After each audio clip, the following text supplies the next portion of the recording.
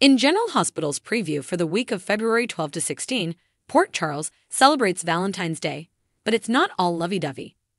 Read on for the scoop and watch the teaser video. Chase wishes Brooke Lynn a happy Valentine's Day. Yes, it's that time of year for extra romance on the soaps. Last week, Cody proposed a bet at the axe-throwing bar and staged it so he and Sasha lost to Spinelli and Maxie. The prize? A night out on the town for the winners. This week, at the Savoy, Sasha teases, "Have you ever thought of trying again?"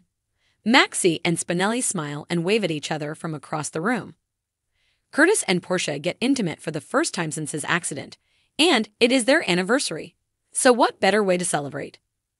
Michael and Willow kiss, as it looks like their relationship is getting back on track.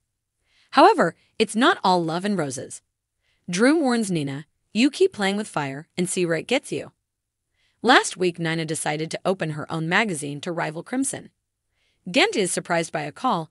Could it be from John Cates? Is there new information on the case? Finally, after Brick exposed Dex's foreign bank account with a lot of money in it, it sure appeared to Sonny that Dex was the mole in his operation and perhaps the shooter. Of course, he has it all wrong.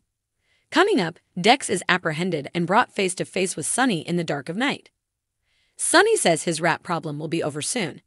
Suddenly, Carly screams out, "Sonny!" Will she be forced to expose the truth about Dex and Michael in order to save Dex's life? Read the General Hospital spoilers to find out what Molly discovers and what Nana receives.